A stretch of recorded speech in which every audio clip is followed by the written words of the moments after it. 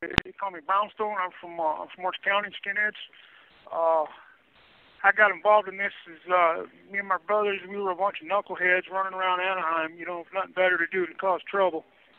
My pops, he was a member of an outlaw motorcycle club, and, he kind of reined us in and, put a little structure to us and got to talking to some of his bigger friends up inside, and so we started out with this Orange County skinhead thing.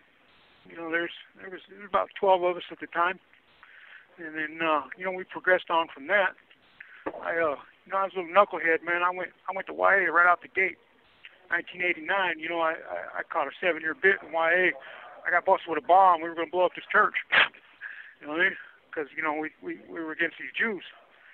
And then I went inside, and I ran around YA for years, and then kept getting in nothing but trouble there, and ended up in fucking YTS. So they kept me on a rock right there, called it O&R, they called it the Rock, and I just kept getting in trouble right there, and they finally, I was a M number, so they shipped me out of there up to Tracy, where they took the youth committed YAs for, out of, when we were adults, they took us to X-Wing in Tracy.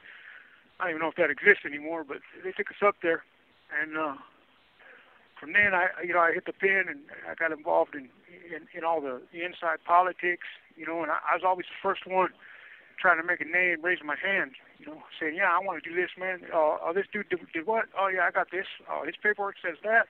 Yeah, I got that, And then I just kept getting in trouble, and I ended up, 94, we went down to Calipatria, and, I was a clerk down there in the program office at the time, and it was 94, a bunch of these East Coast Crips ran up in the program office down there, and so there was like 4 of us inmates locked in this little office over there typing 115 or whatnot back when we used to type that. And they ran up in there and stabbed up a bunch of people. And it was on from then. Well, that created a little strife between the whites and the black right there at Calipat. And we went to a little war with them, and then we settled that out. And then the next big thing was, man, I got caught on this removal. This kid Splinterwood. We weren't supposed to do any drug business or anything with the blacks, man. And he got caught in the mischief, taking care of business with the blacks and buying dope. And they ordered him removed. So me and my partners, we worked in the main kitchen with him down there in the scullery. So we hit that dude in the scullery, and we thought we were going to kill him and run him through the fucking the scullery wash for the trays, and so we hit him a few times, stuck him up in there, and then fucking he came out the other end screaming, 3rd-degree burns all over his body, his face, and everything, and cop up in the tower, he heard it, and started shooting down in the scullery there at us with block guns. And, they busted us all and stuck us back in the hole, and then I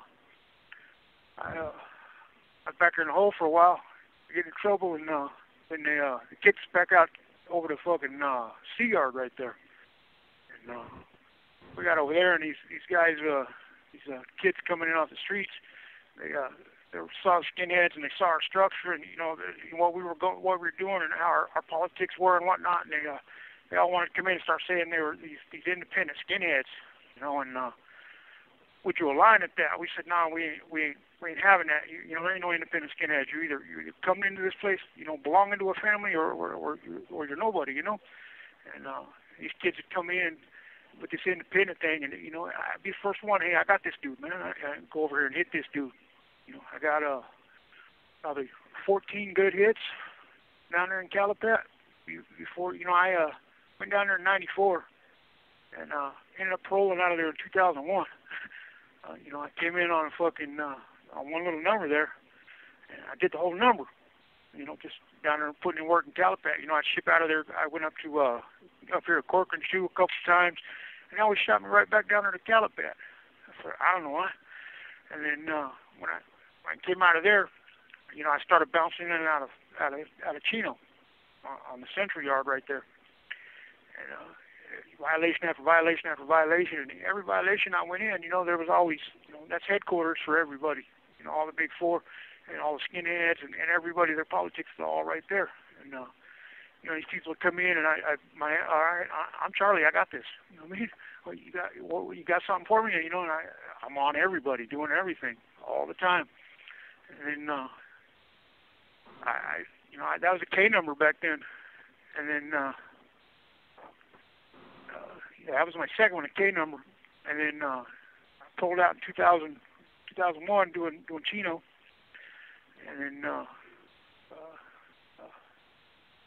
this dude Billy Austin, man, he got into some trouble with the P9 dudes, man, and he came in and Chino on a violation, and we all knew his name and everything, and I ended up in the hallway with this dude one day, and I thought I was a little tough-ass youngster, had hands and could fight pretty good, man. I ran up on this dude, and that dude whooped me from one end of the hallway all the way down to the other end, and proceeded to take me all the way back down the other way of the hallway before the cops got him off of me, man, and I was so glad they got him off of me.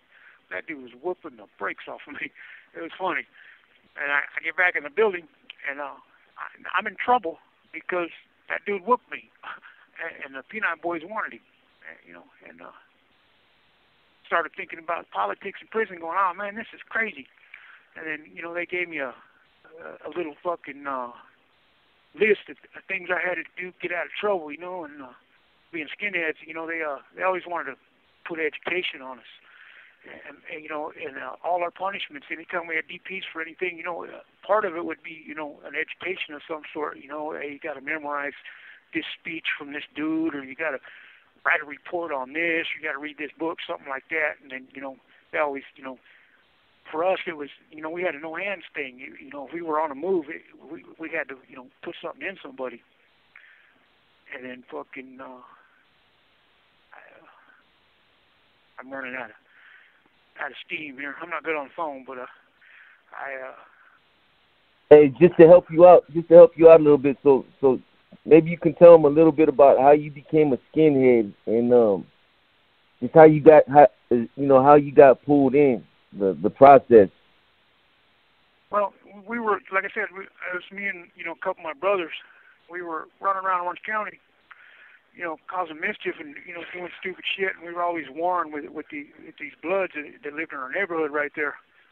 And my dad was, like I said, he was an outlaw biker, and he saw us and saw that there was just mayhem in the little group, and he put a little structure to us, and we got a little structure and got a little hierarchy, and we ended up, we didn't start out as skinheads. We started out as little skaters running around, skateboards, thinking we were a tough little crew, and then we went from that to a little later on we became stoners, and then we started seeing these movement out of down south in San Diego, out of Fallbrook. They had these guys called the Warrior Skins or the War Skins back then, and we liked the little racism to them for some reason, and we migrated to that, and we started going down there and listening to these Metzgers, preach, and we'd pick up, pamphlets of literature from them and take it back up to Orange County, and